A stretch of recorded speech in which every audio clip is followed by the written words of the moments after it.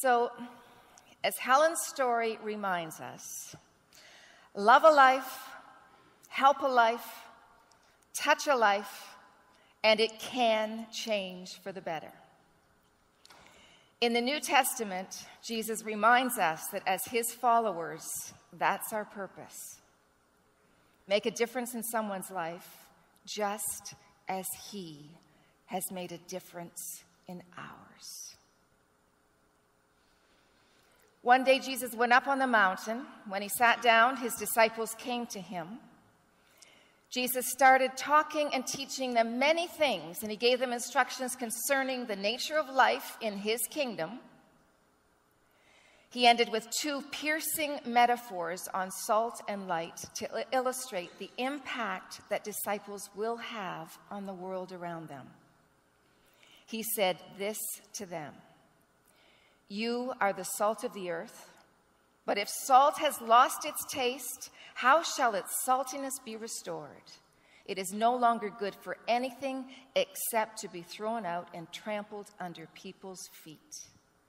You're the light of the world. A city set on a hill cannot be hidden, nor do people light a lamp and put it under a basket, but on a stand, and it gives light to all in the house."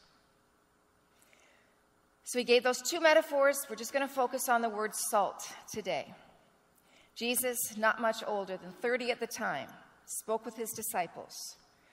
Most of them were probably his age, maybe a little younger, yet to make their mark in business, not yet established a sphere of influence, not political leaders, not born of nobility, ordinarily ordinary.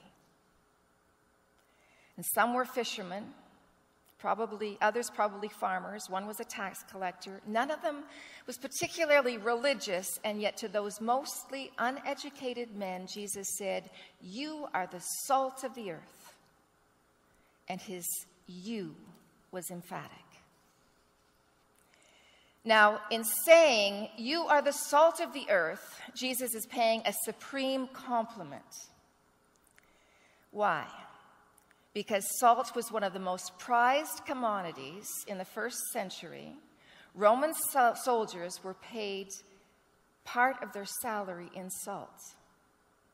And if a Roman soldier didn't do his job, didn't do a good day's job, he wouldn't get all of his salt. And that's where we get the phrase, "He's not worth his salt." And an interesting footnote is that the word salary is derived from the word salt. It's the derivative of the Latin word for salt.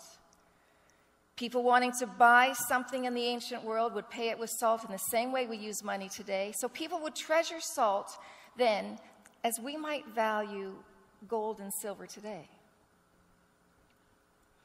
Even today, if you refer to someone as the salt of the earth, you have saluted that person's solid worth and usefulness. When you say to someone, "You are the salt of the earth," you're saying that they are good, moral, stable, dependable, solid. Solid worth and usefulness is saluted when one is called salt of the earth. And that's what Jesus said to his disciples, and he says it to us today. You are the salt of the earth. Jesus used the memorable image of salt to communicate our purpose in life. Salt changes things. Take an ordinary bland dish, add salt, and you've got something completely different.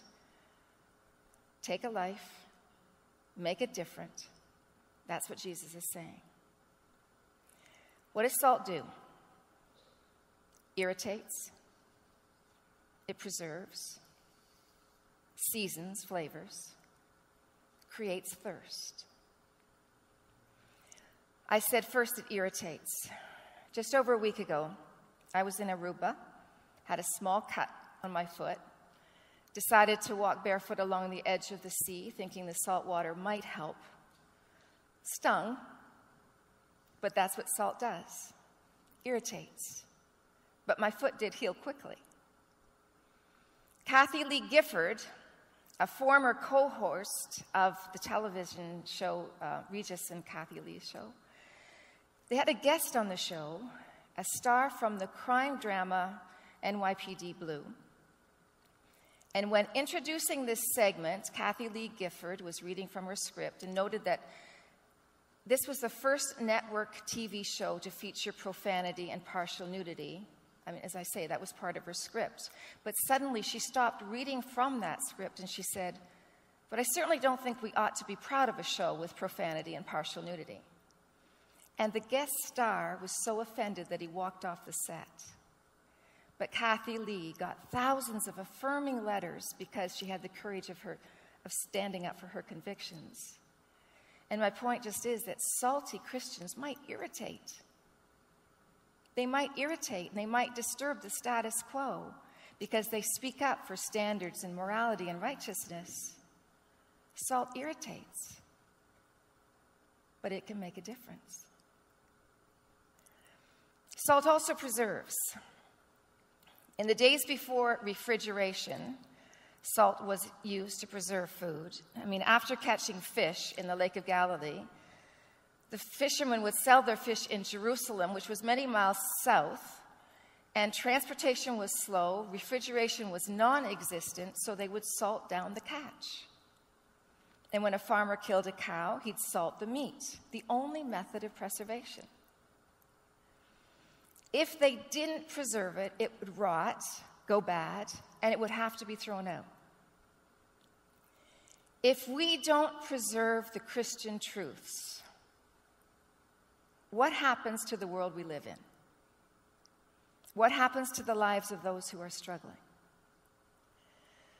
When Jesus says, "You are the salt of the earth," he wants us to do what we can to keep the good in this world we're living in right now. And if not, we become like the salt Jesus talks about as being worthless, no longer good for anything except to be thrown out and trampled under people's feet. And that sounds harsh. But what good are we to Jesus if we choose not to be the salt of the earth? If we choose not to come in contact with society, be distinct, and maintain God's standards. In ancient days, when rains came down, pounded on their mound of salt, often the true salt, the sodium chloride, would be washed away, and a useless white sandy substance was left. And farmers couldn't even throw it out on the fields because it had a hardening effect on the soil. Instead, they'd throw it out in front of the house when they wanted a hard path to walk on. If salt loses its distinctiveness, it's worthless. And the same is true of us as citizens of God's kingdom. If we lose our unique Christian qualities, our saltiness, and become like society, we've got no impact, and things go bad, or worse than they could. Jesus didn't call us to be sugar. He called us to be salt. Salt seasons, brings flavor. Homegrown tomato is good, but with a little salt, it's exceptional. Salt changes things, makes them better. And I think of Helen's story. Her life has changed for the better because salt was poured out upon her. Some hope, love, value was put into her life. Tangible things eased the load for her and lessened the stress and just helped make life more manageable. Salt can change the standard of life, outlook on life, can make it better. And that's what Jesus has done for us. And it's our turn to do it for others. Salt also creates thirst. And you've heard the saying, you can lead a horse to water, but you can't make him drink. True. But you can feed him some salt and help the process along. I mean, why do you think they sell peanuts and popcorn at the movies and the ball games? So you'll buy more drinks, right? Salt makes people thirsty. And salt can make people thirst for God too. Which is why I asked Helen that question today, whether or not her experience has drawn her to God in any way. When people experience the good that God intends, they often start to think that perhaps there is a God who cares about them. And that's our purpose. We don't want to keep the goodness of God to ourselves. We want everyone to know him. And we want everyone to know how much he cares about them. In the lobby, sorry about my throat this morning. In the lobby of the resort that we stayed at in Aruba, there was a woman who was cleaning but singing at the same time. And she was singing Hallelujah and Hosanna. And whether or not she knew it, she was passing the salt. And I say that because her songs and her joy made me literally stop in my tracks for a moment and just think about God. That's what passing the salt can do. Jesus said, "You are the salt of the earth." He didn't say you will become the salt of the earth or you're capable of being the salt of the earth. The emphatic tense used in the Greek text says, "You are." And this was a lesson a certain father hoped to teach his son. The father said to his son, "Put this salt in water, come back to me in the morning." He did, and the next day Dad said, "Please bring me the salt that you put in the water yesterday." And he said, "I can't find it, it's dissolved." And the wise father said to his son, "Well, taste the water from this side of the dish." He did, and Dad said, "What does it taste like?" "Salt." "Now taste from the middle. Tell me what it tastes like." "Salt." "Taste it from the other side of the dish. What does it taste like?" "Salt." And next the father told his son to pour the salty water on the ground, did so only to discover that after the water had evaporated, the salt reappeared. Once we're the salt of the earth, there's no turning back. We are the salt of the earth. And he wants us to give that special quality that makes life worth living. So where you are right now, you're there for a reason. Take your location seriously and make the most of it. And be salt right where you are. Because every corner, every life is to be seasoned by salt. Now, one more thing. In the Bible, becoming salt is not always good. You might remember Lot's wife who turned and looked back when instructed otherwise, and she turned into a pillar of salt. A pillar meaning she was stopped, never to move again. And what kind of saltiness does Jesus envision when he talked about his followers being the salt? Well, not something that was immovable for sure. There's no way. He wants something that is movable.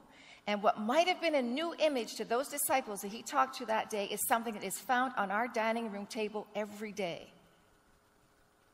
A movable pillar of salt, a salt shaker, an accessible, at-hand delivery system of salt. And that's what Jesus calls us to be, salt shakers, accessible, available, always at hand when reached for. Able to move towards wherever the salty tang of God's kingdom is needed. I'm going to ask the band to come forward now, because we're going to sing a song that's just going to help us say to Jesus this morning that we want to join him on this journey into the world to bring salty goodness of the gospel with us to everyone we meet. Let's use the words of this song, "I Will Follow You," to tell him that we're eager and happy to join him in this particular journey. And just remain seated as we sing.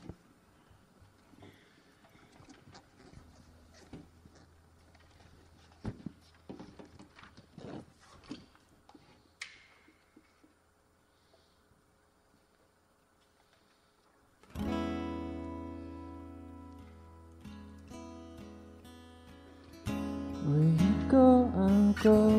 Where you stay, I'll stay. When you move, I'll move. I will follow you.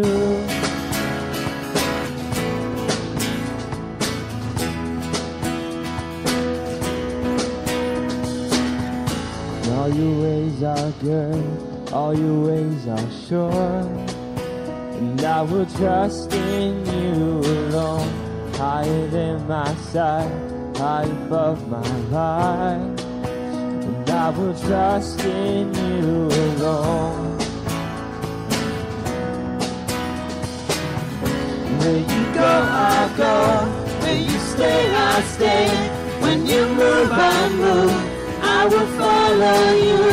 Whom you love, I love.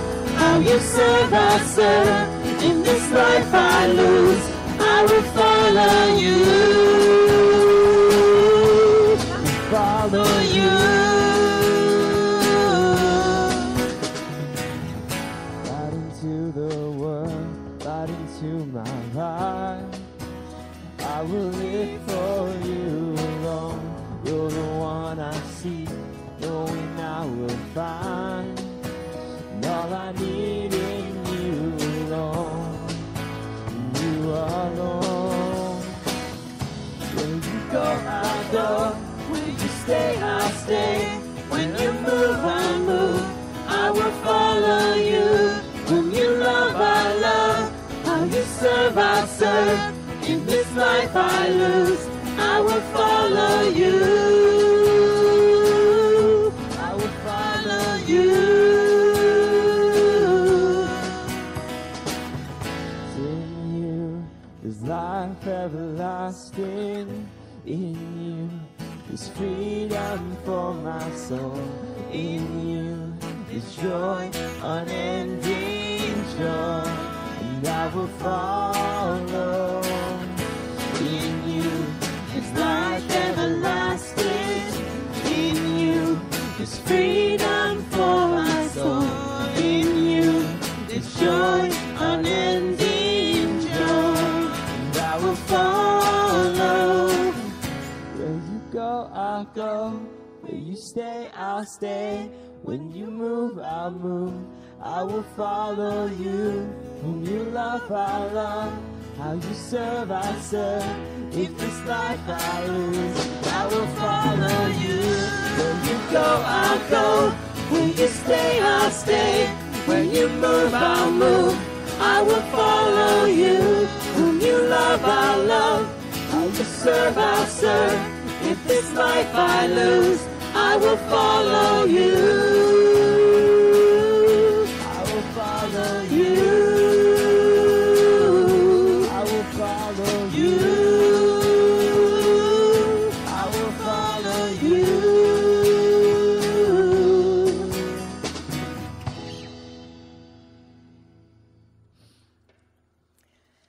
Let's pray.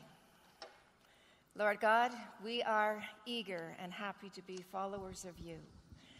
And we know that you expect certain things of us and want us to give life that special quality that you have given us. And we just pray that we will take hold of the vision that you have and do all we can to shape your world according to your purposes. So be with us in all of this as we try to honor and live up to all that you call us to do. We continue to celebrate all that happens within our church, all the different ministries, the way in which lives are affected, changed, and made different. And we ask that you continue to bless everything that takes place here on Friday nights. Bless what each and everyone here does in their own corner, in their own place on earth, because there are so many opportunities, so many times when we can all pass the salt. So be with us as we continue to take hold of your vision and your purpose for our lives. This is our prayer. Amen. Amen. Before we sing our last song, I just want to say that it was during the early days of television. A workman was placing television transmitters at the top of the Empire State Building in New York City. And seeing him up at work there, so far off the ground, a reporter thought, well, this is going to make a fascinating human interest story. And so when the workman completed his task, returned to the ground, the reporter approached him and said, "Aren't you frightened to work under conditions like that? Isn't it dangerous to be so high off the ground?" And the workman said, "Yes, it's dangerous." But then he added, "But then how many people could say they have changed the skyline of a city like New York?" God offers us the privilege of changing the skyline, not of a city, but of a world. And we can make this world more healthy, more humane, more harmonious. God made a good world, and he wants us to make it good again, and we can. By God's grace, we can and we will. And it's expressed in this next song that we're going to stand and sing. Greater things are yet to come. Amen. Greater things are still to be done. Amen. In this city and beyond. Amen. Let's sing.